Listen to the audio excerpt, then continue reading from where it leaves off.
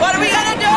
Hey, hey, ho, ho, coal seam gas has got to go. Hey, hey, ho, ho, coal seam gas has got to go. Hey, hey, ho, ho, coal seam gas. So there comes a time when the political process has to stop, and there comes a time when you've really got to stand up, and you've got to lock up, and you've got to pull down, and you've got to confront these industries that will kill you and your children.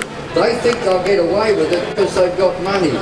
But money doesn't isolate you from climate change and the death of the planet. These people are stupid, they're ignorant, and they're committing crimes against humanity.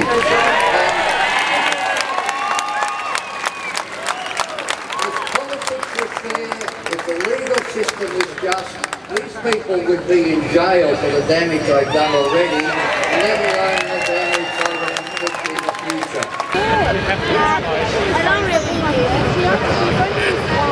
Well, recently we hit 400 parts per million of CO2 in the atmosphere, and that guarantees that the world will be at least 2 degrees warmer by 2030, 2040. And beyond that, the world will become uninhabitable for people and animals and plants and all sorts of things. So these people who are fracking for gas, who are digging up coal, who are transporting it, who are burning it, are committing crimes against humanity. These are crimes against humanity. And our political system and our legal system should hold these people to account. These people should be in jail for the damage they cause to our generation and the generations to come. We're going to live on a dead planet because these people are unconstrained. And we have democratic movements in this country and around the world who are demanding that they are free of these people and the damage they do, and our parliaments and our legal systems support them. So shame on them all. They should all be in jail, and we must now get involved in direct action.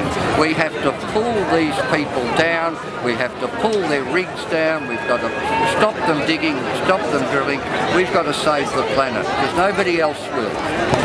We need all parties to commit to significant investment in renewable energy to secure a safe and clean future for all Victorians, to protect jobs in manufacturing, agriculture and tourism, and to allow our communities to be heavily involved in a consultation process that currently does not exist. And the message we send to you today is, make no mistake, you ignore us at your peril.